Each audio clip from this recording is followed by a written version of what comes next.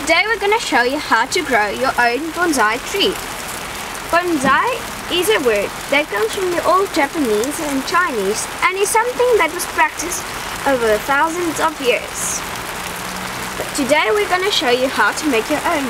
So just the finished products, and we're going inside now to show you how to do your own one. When you start to grow your own bonsai tree, here's are some of the things you need. You need some thinner wires for the smaller leaves, because a bonsai tree you need to give it its own shape. The thicker wires are for the main branch to give it your own form. These are some of the tools you need to cut the wires and the branches. And you also need a netting to poke over the holes, and you also need your own pot. Also, you must get yourself your own small tree.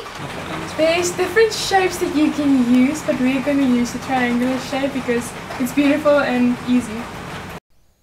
First, we're going to start by wiring the branches. You just bend the wire around the branch and then straighten it horizontally.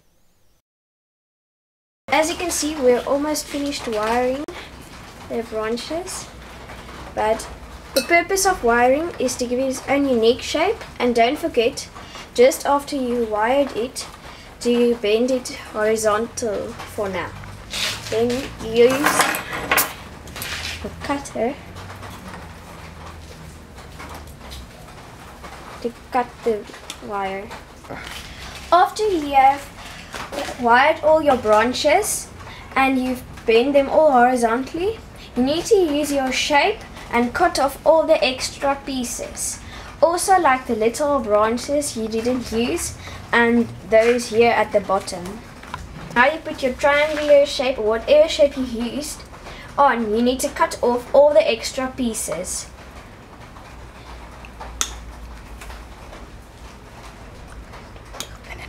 And then we need to turn it around to take it from a different side, and you need to put at least that much space there before you continue. You need to cut it 3 times from a different time, so it will have a triangular shape at the end. After you've done all your cutting with your shape, you need to cut off all the bottom branches. Yeah.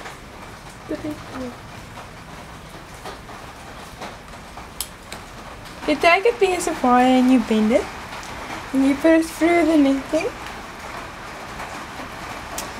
and then you put it in the potholes to keep the soil from coming out. After you put your netting in your pot, it's time for the transplant. That means that you're going to take your bonsai tree and put it into your pot. First of all, before you transplant your tree, you need to use the bonsai tree soil. It is made of 50% small stones and 50% compost. After you got your mixture ready, you must put a thin base just at the bottom of your pot.